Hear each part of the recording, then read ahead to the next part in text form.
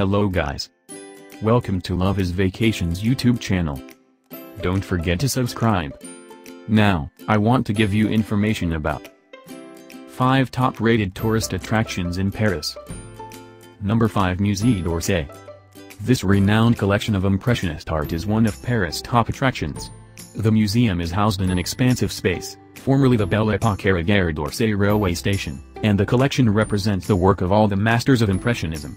The artists range from classic Impressionist masters Degas, Manet, Monet, and Renoir to post-Impressionist artists such as Bonnard, Cézanne, and Van Gogh, the Pointillists, Seurat, Signac, and Bohemian artists like Toulouse-Lautrec. Some of the museum's most memorable pieces include Claude Monet's The Magpie, Gare Saint-Lazare, and Luncheon on the Grass and Renoir's Ball at Moulin de la Galette, which was painted in Montmartre. The Orsay Museum is the best place in Paris to get an overview of Impressionist art history, from the gentle brush strokes of Monet to the wild, colorful scenes of Gauguin. The museum also features exhibits of decorative objects and photography, as well as 2 cafes and an upscale restaurant that is worth the splurge. The restaurant was the former restaurant of the Hôtel d'Orsay and is a listed historic monument with gilded ceilings and sparkling chandeliers. Number 4, Avenue des Champs-Élysées. The most monumental boulevard in Paris used to be a desolate field of marshland until the 16th century, when it was landscaped by Lenôtre. The Champs-Élysées is divided into 2 parts, with the Rond-Point des Champs-Élysées as its intersection. The lower part of the Champs-Élysées, bordering the Place du Concorde, includes a spacious park, the Jardin des Champs-Élysées, and the Petit Palais Fine Arts Museum.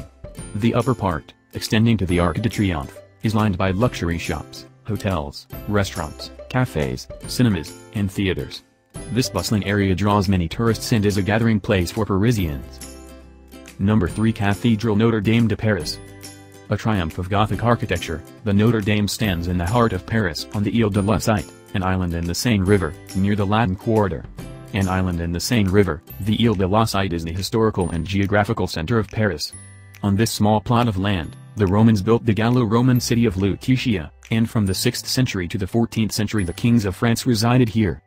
The Notre Dame Cathedral was founded in 1163 by King Louis IX, St. Louis, and Bishop Maurice de Sully, and the construction took more than 150 years. The cathedral was first created in early Gothic style, while later additions, the west front and the nave, show the transition to High Gothic style. Tourists are immediately struck by the ornamental design of the facade, with its profusion of sculptures, flying buttresses, and gargoyles. Look out for the 21 figures in the Gallery of Kings who lost their heads during the Revolution. The heads are now on display in the Musée de Cluny. Number 2, Louvre Museum. A sumptuous palace that was once the home of France's kings, the Louvre is now a marvelous museum of fine art. Visitors enter the museum in the courtyard of the palace at the Glass Pyramid, designed by Aming Pei in 1917. This Louvre Museum possesses more than 30,000 works of art, from antiquities to medieval art and European painting of the 15th to 19th centuries. It is impossible to see it all in one visit, but tourists can focus on one particular gallery, such as classical sculpture, Italian Renaissance art, or 17th century French paintings, or take a tour of the highlights. The museum's most famous piece is the Mona Lisa, or La Gioconda, in French La Joconde, painted by Leonardo da Vinci in 1503 to 1505. Other exceptional masterpieces are the ancient Venus de Milo sculpture, the monumental Victory of Samothrace of the Hellenistic period, the immense Wedding Feast at Cannes painting by Vernier, 1563, and Botticelli's frescoes. Also a must-see is Liberty Leading the People, 1831, by Eugene Delacroix, which depicts the violence of the Revolution of 1830. Number 1, Eiffel Tower. This may be the most famous monument in the world and is certainly the most emblematic of Paris. It's hard to believe that the structure was dismissed as a monstrosity when it was first unveiled. The Eiffel Tower was designed by Alexander Gustave Eiffel and built for the Paris exhibition of 1889, which marked the centenary of the French Revolution. The tower consists of 15,000 steel sections held together by 2.5 million rivets. This innovative structure is now considered a masterful architectural feat and is one of the top tourist attractions in Paris. From the Jardins du Trocadéro and the lawns of the Champs de Mars, there is just the right distance from the Eiffel Tower for a great photo. The tower stands 307 meters tall. It was the world's tallest building until the Empire State Building was erected. Visitors can take an elevator or walk up the 360 steps to arrive at the first level, at 57 meters, and 344 more steps to the second level, at 115 meters.